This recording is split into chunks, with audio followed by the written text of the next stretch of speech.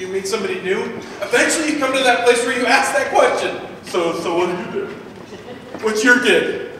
And I'm not a big fan of that question. Because guys, what I do is not a normal job. Or I draw with chalk for a living. Here's what I found in my 20 years of speaking to all types of people. It doesn't matter what occupation you have. It doesn't matter what you do. First and foremost, we're all people. When people get tired, people get discouraged, people get burned out, people get overwhelmed and overcome. And it's in those moments that we've got to be careful. What I found in those moments is when we need to remember what this life, this journey, our business is about.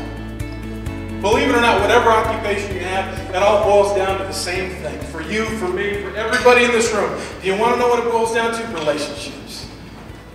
People helping people.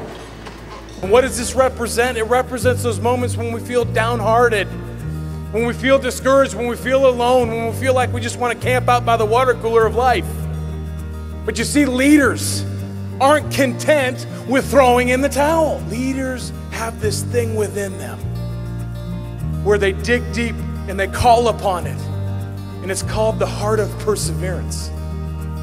Leaders are somebody who looks at this and recognizes that we've got to keep moving forward. I don't have to like this, I don't have to be happy about it, but I've got to do something about it, because if I don't, it wins and I lose. Tell me that in this life, these obstacles, they serve a purpose.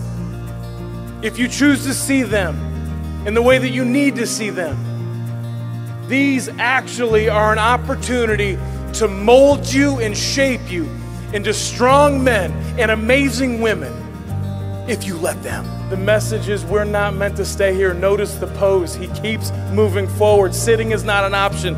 We've got to battle through the uglies in life, because that's where we want to be, right there.